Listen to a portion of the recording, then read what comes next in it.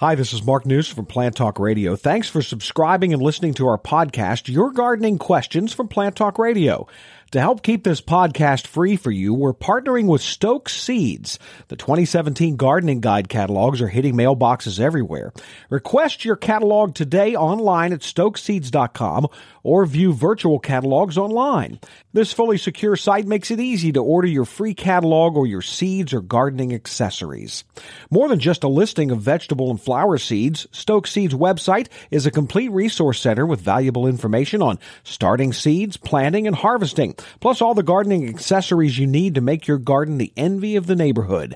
Get growing with Stokes. We'll have more from Stokes Seeds in the next few weeks. Right now, today's question.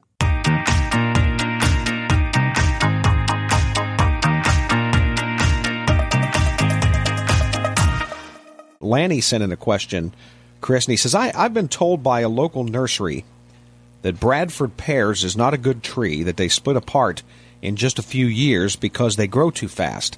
I have 4 pear trees on my property when I bought it. Now, he has several questions here. The first is, how can I tell if they're Bradford pears?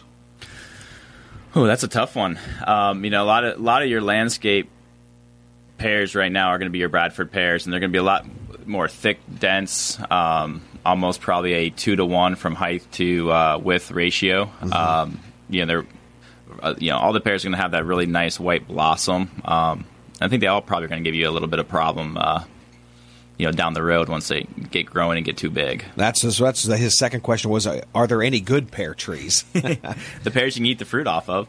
I think pears are what I would consider a very high maintenance tree. They can be a good tree, but pears to me are a tree that you have to prune once a year. And it may not be a full go through pruning, but pears in the nursery, when you look at them, and then when they get into the landscape, they grow up as a single trunk, and typically in that 4 to 6 foot range, they're just going to split to like 5 or 6 different leaders. Mm-hmm. And that's where you see problems 5-6 years down the road, because all those branches coming to one point are just fighting for that structural wood. You get a little bit of rain, a little bit of wind, and typically that's when that branch is failing and breaking and falling apart.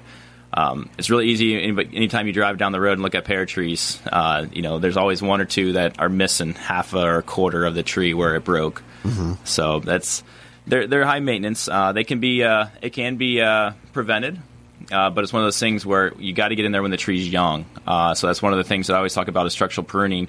When the tree's young before that problem occurs, to get in there and maybe prune and look at your what we call scaffold branches and try to space those out and make a single leader.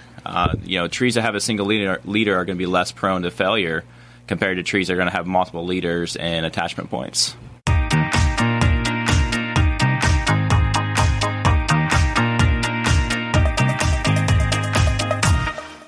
Hey, thanks again for listening to the podcast. Remember, your 2017 gardening guide catalogs are available now. If you want one delivered to your home, go to stokesseeds.com. For the best selection of vegetable, flower, and herb seeds available, go to stokesseeds.com. Cultivating successful growers for generations.